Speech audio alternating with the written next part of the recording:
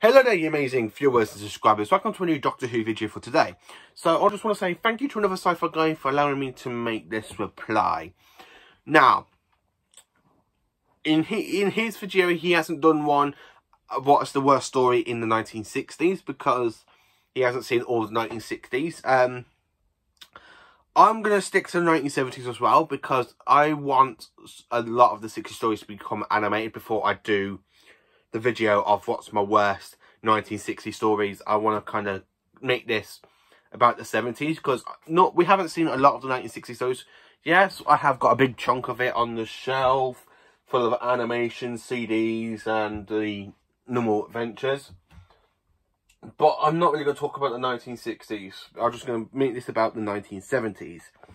So, jumping into season 7, which is Jon Pertwee's first season, I had to put The Ambassadors of Death. The Ambassadors of Death, I think it is too long of a story. It's not as great as a story. I think it drags out over 7 parts. If it was a 4-parter, I really think it would have been better. If it was a 5-parter, yeah, okay, but not a 7-part story.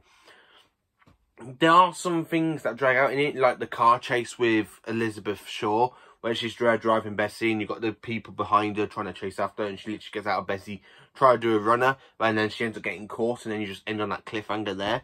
I think that was no need of it. The one thing I have to say that is a possibility I actually enjoyed is the title bits, because when you get into the title sequence and then you get into like a little bit of it and then it just goes in big letters saying The Ambassadors of Death. I really enjoyed that because it literally splits the title sequence into 2 little bits.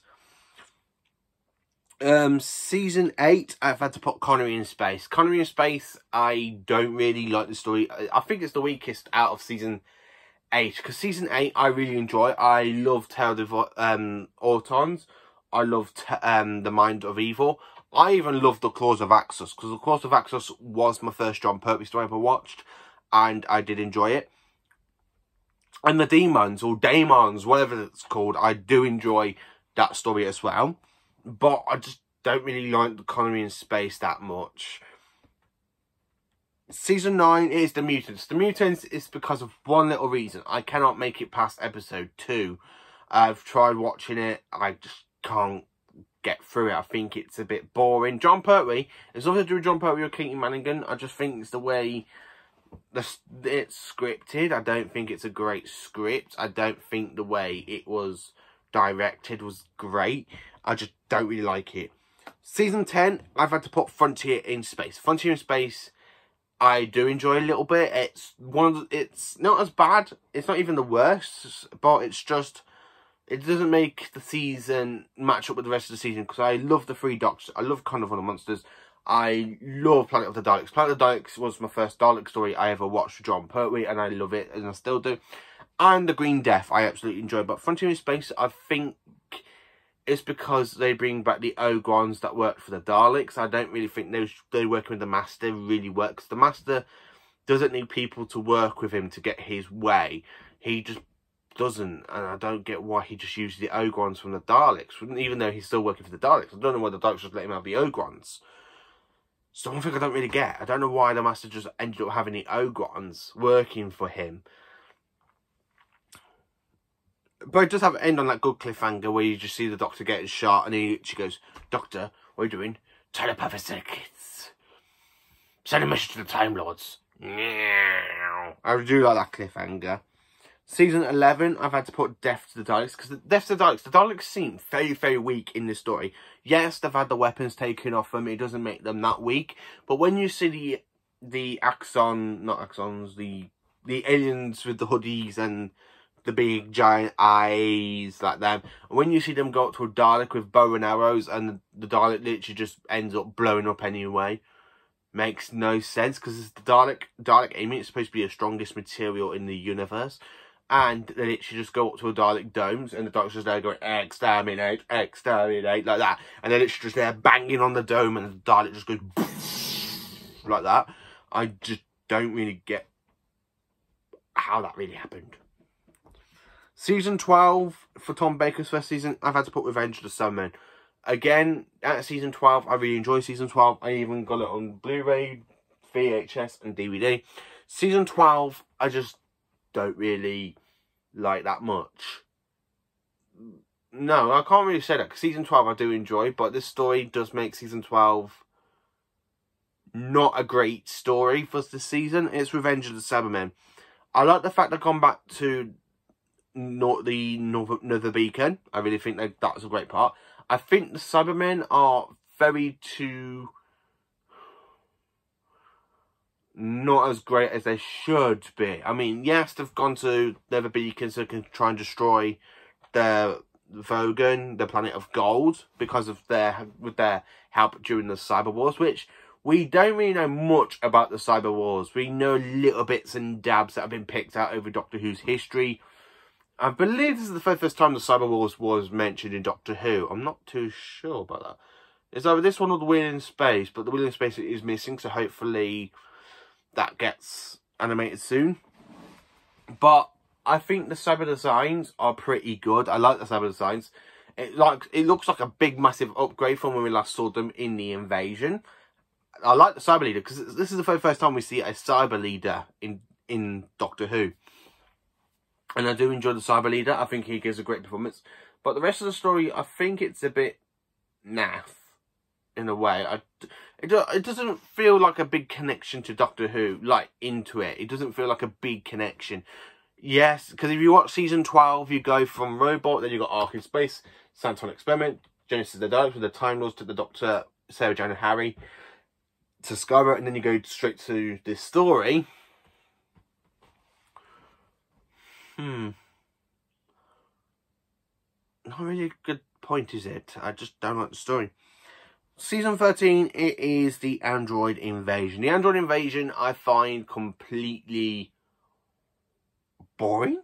And I'm sorry to say that. I just find it boring. Boring. I don't really like the Android Invasion that much. I've watched it a couple of months ago and I've rebought the box set of the unit files. The only thing about it is when the Doctor goes, "These aren't real trees, and you want the real Sarah." So when she literally tries to kill the Doctor, he literally knocks her down, and then her android face comes off, and you just see the android, and it ends on that cliffhanger. I'd like the way the Doctor put Sarah Jane up in the tree to try and keep her safe, but she was very stupid to climb down, and then she gets captured. So one thing I have to say, season 14, it is the Mask of Mandragora. The Mask of Mandragora, it sees the Doctor get in the TARDIS, taking Sarah Jane around the TARDIS, and then he shows her the secondary console room because he wants to decorate the TARDIS, which he does through season 14. Because in season 15, he ends up getting a new he goes back to the old console room. That's had a big, massive upgrade. So when he's there, and the TARDIS ends up getting pulled into the Mandragora Helix, the Doctor and Sarah Jane end up leaving the TARDIS door open, and the Mandragora Helix hitches a ride to Earth in Italy, and it causes a lot of problems on Earth. It's just not a great story, and for the Doctor to bring the Mandragora Helix it is the Doctor's fault, really. It's on Earth. But he does defeat it, I have to say. Season 15, it is the Invasion of Time. Yes, this is a Santaran story, but the Santarans are only in it for 2 episodes out of 6. The Vervins, I think they are not a great alien race. If they were to come back, I would be like, yeah, okay, they're back. Not a big... ooh, they're back.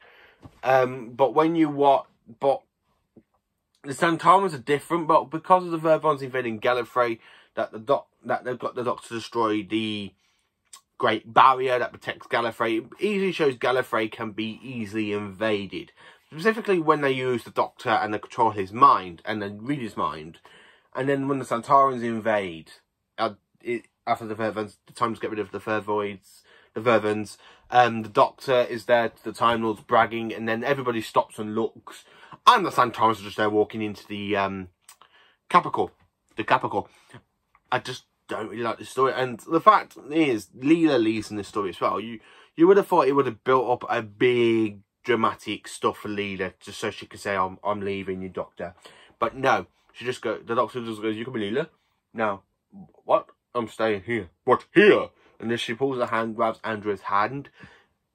And the Doctor goes, "Ah, you coming here now?" "No." "Negative. I remain." "What?" "Here." "Affirmative." "What for?" "To look after the mistress." Now, K9 had the bit of it, because it's K9 Mark 1. They had a bit, during season 15, they had a massive problem with the original K9 prop. because it was a bit too big to fit into the actual TARDIS door. So they made a Mark II version for seasons 16, 17, which does, an 18, but it does get, like, reintroduced at the end of this story as well. But for Leela, played by Louise Jameson, I don't know why she left. It just feels so suddenly. It doesn't really build it up. It's just like that last couple of minutes, she just says, I'm staying here. They're just like, what? But you're an alien. Aliens weren't allowed to go to Gallifrey in season 14, in the Hand of Fear. The Doctor gets a call from Gallifrey and he says he can't take Sarah to Gallifrey. So he leaves Sarah Jane on Earth. But then a year later, he takes Leela to Gallifrey and he lets her stay on Gallifrey. It makes absolutely no sense. Why Sarah Jane weren't allowed and Leela was? It just makes no sense, and it's literally a season in between. That's one thing I have to say. Season 16 is the Androids of Tara. I don't like the story as much as the rest of the stories. When I compare Season 16, I really enjoyed Pirate Planet. I really enjoyed the Stones of Blood. And I really enjoyed the Armageddon Factor. Planet of Kroll, I enjoy a little bit. I do like the script. I think the script is good because it's a Bob Holmes script. I do like it, but I think some of the bad, like, effects for it is totally bad. But I still much enjoy it for that. But the Androids of Tara and the Reboss Operation, I find them very two boring stories of the season. I just don't really connect with those stories that much. That's the one thing I have to say about that. Season 17 is Destiny of the Daleks. Destiny of the Daleks is not one that I would recommend for Season 17. Even though it is coming out on Blu-ray, I'm hoping the Blu-ray does change my mind on it. I don't like the special effects for it. Now, I didn't even know it has special effects until another sci-fi guy told me on one of his previous videos. I believe it was early in the year. I went back and we watched the new special effects, and I think they're great. But when you watch the original stuff, it's just not. And again, the Daleks seem very, very weak in the story because they go to Skaro, they look for their creator Davros, they want him to make a big giant super battle computer to fight against the Movellans. The Movellans want the Doctor to do exactly the same. It just makes no point. And Terry Nation even messes up because he even uses the words one race of robots against another race of robots. Daleks aren't robots, they are mutant Khalids. The Khalids are very, very proper mutated into Daleks, so in like a little bit of a tank. That's the one thing. So this is the video of what is the worst stories in each season of the 70s Doctor Who. So as a little bonus now, I'm going to literally mention the 60s. So for the 60s, Season 1, I've put Edge of Destruction. Season 2, The Space Museum. Season 3, The Gunfighters, because I really don't like The Gunfighters. The Gunfighters is absolutely terrible. It's a bad, heartless story. Season 4 is The Underwater Menace, because I haven't... That is only because I cannot watch the DVD. Episodes 1 and 4 are telesnaps with the soundtrack, and I really don't like that.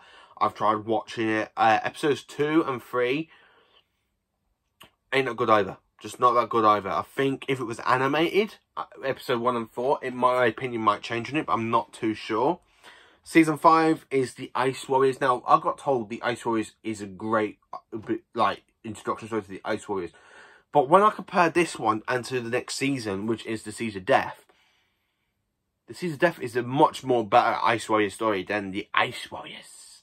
I don't really like this story. I believe it's out of Troughton's run, this is the weakest story from Season 5. And then, of course, jumping into Season 6, it is The Dominators. The Dominators, I just don't really like. I don't like the Quarks. I think they're very, very stupid-looking little robot things. But when you get into Doctor Who and you see robots, and then you just go into this story and they're like, are they supposed to be looking cute? Because they're not. They're just not. And then when you see them like go like that, and then they flip open their arms like that, and you see them walking, it's just like, what? That's the one thing about it. So that is the worst stories from each season of the 1970s and the 1960s. Let me know in the comments what you think. What is your worst favourite? What is your worst story from each seasons of the 70s and 60s? Let me know and join me for another video where I talk about the worst stories from the 1980s, which will be coming out later on today as well. Thank you for watching and have a great day.